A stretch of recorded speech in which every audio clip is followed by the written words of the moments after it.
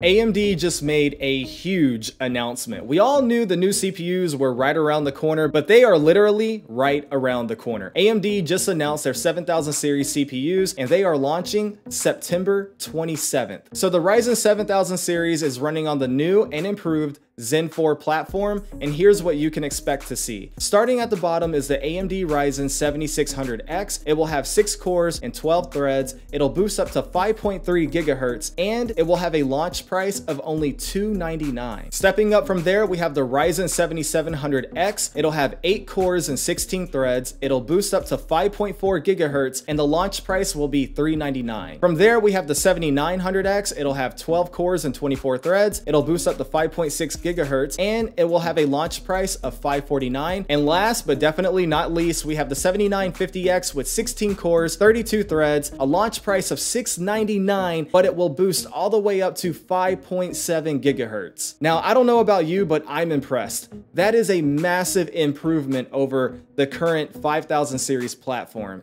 A massive improvement. The 5000 series platform is not officially rated to hit 5 gigahertz, and now starting at the bottom of the stack with the 7600X, it will boost all the way up to 5.3 gigahertz. But what is equally impressive is that overall AMD is claiming an approximate 13% uplift in overall IPC compared to the Ryzen 5000 series platform. Now, AMD is claiming that the 7000 series CPUs are officially the fastest gaming CPUs on the planet. They compared the 7600X to Intel's 12900K in F1 2022, and the 7600X was 11% faster. Now, I don't know about you, but that's pretty impressive, especially how the 7600X will have a launch price of only $299. But we all know that single core performance is the king of gaming, and AMD doesn't want to stop there. They also want to focus on multi-core performance, and so they're even claiming that the 7000 series family of CPUs will be the best CPUs on the market for content creators. Once again, they made a comparison to Intel's 12900K in an application called V-Ray, and overall the 7000 series CPU saw 47% better performance per watt compared to Intel's 12900K. Now, it is important to always wait for official third-party benchmarks before getting too excited. I'll try to keep my wallet at bay for now, but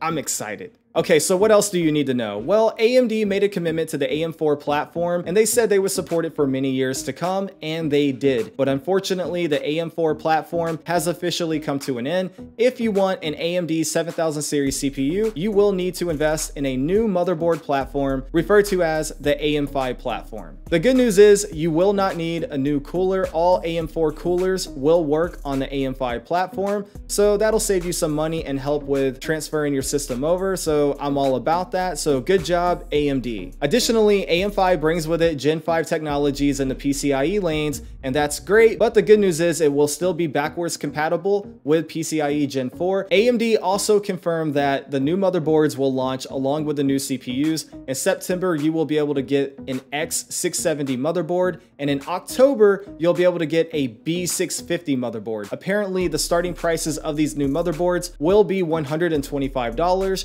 I fully expect that to be only on the B650 motherboards, as the X670 motherboards will likely be over $200, but that's just my guess. Nothing officially has been confirmed yet. Unfortunately, DDR4 has come to an end, so now when you buy the new CPU and the new motherboard, you will also have to buy new memory with DDR5. Now, up to this point, DDR5 has been incredibly expensive. I'm hoping with the launch of these new CPUs and more manufacturers releasing DDR5 models that the overall cost of DDR5 will come down. Even if that's true, this is the next generation of gaming here, so you're basically building a whole new PC at this point, so this upgrade will not be cheap. Speaking of DDR5, AMD also confirmed the brand new technology that they are calling AMD Expo Technology. Essentially, it's supposed to be a one-click DDR5 overclocking methodology. So that definitely sounds like a much easier way of overclocking your memory and getting the full speeds right out of the box. So currently, there are some motherboards on the market that allow for easy overclocking on the AM4 platform,